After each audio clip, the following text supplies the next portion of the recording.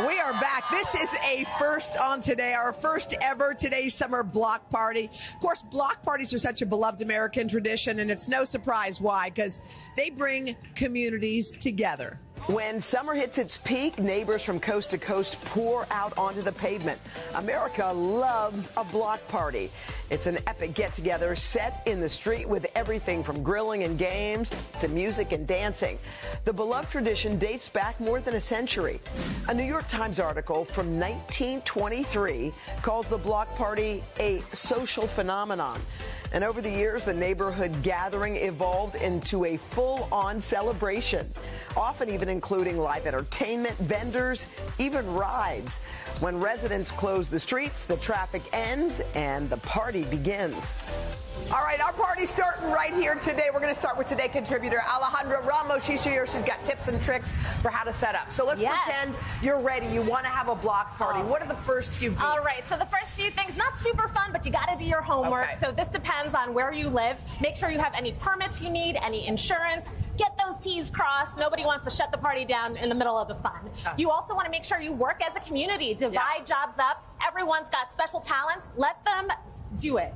Use sign-up sheets to make sure you don't miss out on anything, and hopefully you won't need it, but set up a first aid station. Okay, after you checked all those boxes, let's get started, because you're going to need lots of drinks, lots of ice, and sometimes you got to get creative because you don't have that many coolers.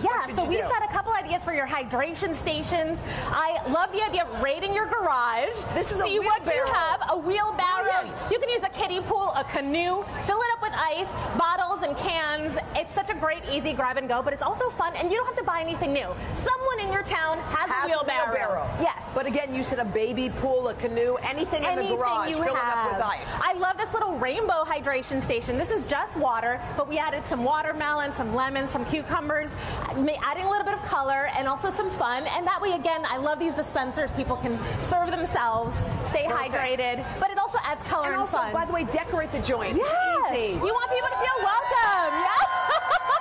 See what I did there? I got all our interns on TV again. All right.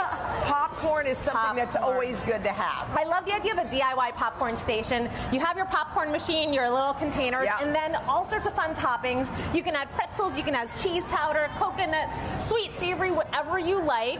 So fun, and this works at any temperature, so you don't have to worry about things melting.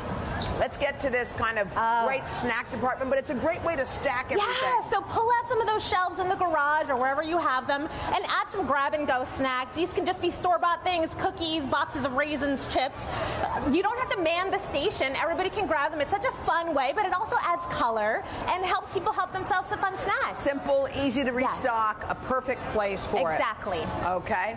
And what's going on here? All right, so these are my party pails. We want to keep things clean in our community, so you can distinguish just regular garbage cans, buy some little grass skirts. You've got your regular garbage, your recycling, place them around. They're not an eyesore. People will know where they are, and they look fun. You need a ton of trash cans. Totally. I like a community swap table. So what is this? So this is such a great opportunity. You already have all your neighbors out. Let them go with like anything that they want to get rid of. So whether it's old toys, old equipment, kitchen supplies, you can put them there. It's basically a free store. The community can swap, but make sure you have someone at the end ready to bring any leftovers to a Goodwill or a donation center. By the way, brilliant, easy. Alejandra, thank you so much. Hey, thanks for watching. Don't miss the Today Show every weekday at 11 a.m. Eastern, 8 Pacific on our streaming channel, Today All Day.